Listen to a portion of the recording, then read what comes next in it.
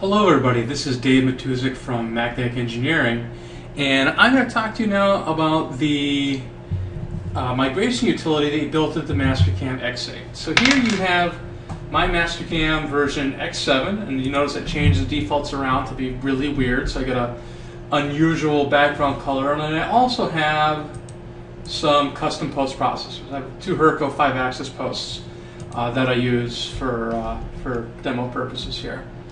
And here's my Mastercam X8, and as you can see, I don't have any of that imported in here yet. So what I'm going to do is come over here. I'm just going to close my X7 so we don't have to have it open here.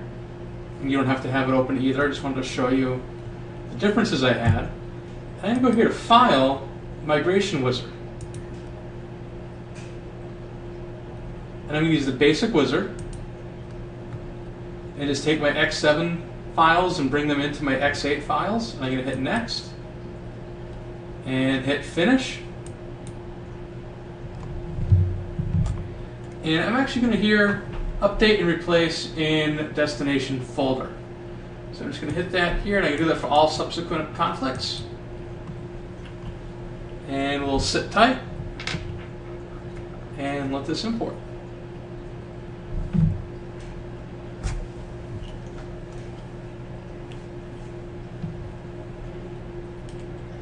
And I'm actually going to pause this while it imports in some of the Mastercam files that I had saved, and I'll rejoin you in the end.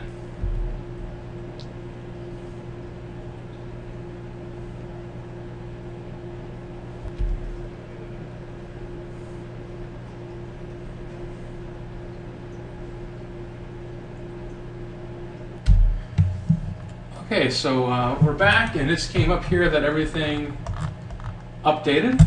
That's my report log. I'm going to close that, and you'll now see that my Mastercam X8 is in that bizarre background color. And if I go to Machine Type Mill and I just go to load those in, you'll notice I have my two Herco custom posts have been imported right into Mastercam for me. I'm in my solid still bar, that's why you can't see it. So they came right in there. And I'm ready to go in X8 just as I was in X7. If you guys have any questions, feel free to give our support team a call, 860-749-5544. Thanks everyone, and have a good day.